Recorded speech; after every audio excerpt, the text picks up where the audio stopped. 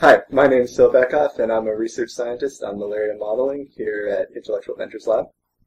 Hi, and my name is Karima Nigmatulina, and I'm a project scientist on the Malaria modeling project.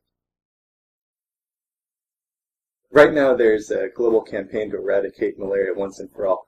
There are many questions that are raised when planning such a campaign, and careful mathematical modeling can help answer these questions.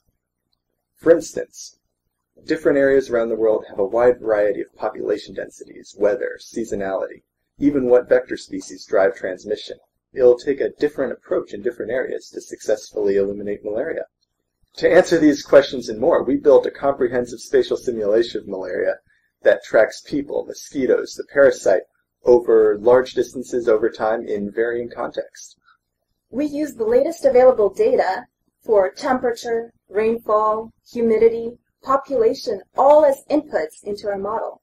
Given that this data is very representative of what actually occurs on the ground, it can help guide our campaigns. And then in this detailed local environment, you can actually try different campaign designs, different coverages of bed nets, different types of bed net, anti-malarial drugs, vaccines, and then you can actually combine all these different things and see what their effect is in that detailed setting. We can then run many simulations sweeping over coverages of different interventions, efficacies of the different interventions, try out better bed nets, better vaccines, and see whether or not elimination occurs for that simulation. You can then assemble all these different simulations together to create a probability surface of eradication. You can then use this output to design a campaign whose success is robust to uncertainty in coverage and efficacy of your interventions.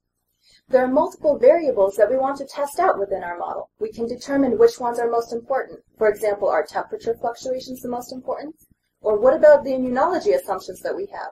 We can find the one that makes the biggest impact for eradication.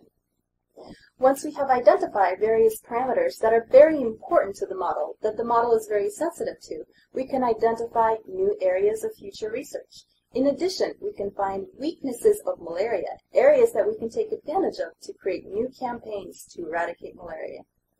But to make our model really useful, what we can do is not just create models that are used for research purposes, but actually a model that can support campaigns that are going on in progress.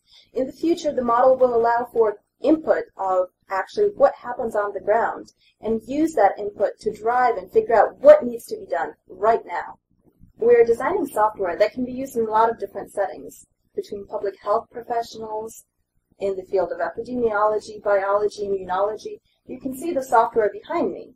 It has the ability to visualize a lot of information very quickly. In addition, it allows researchers to compare the results in various different settings.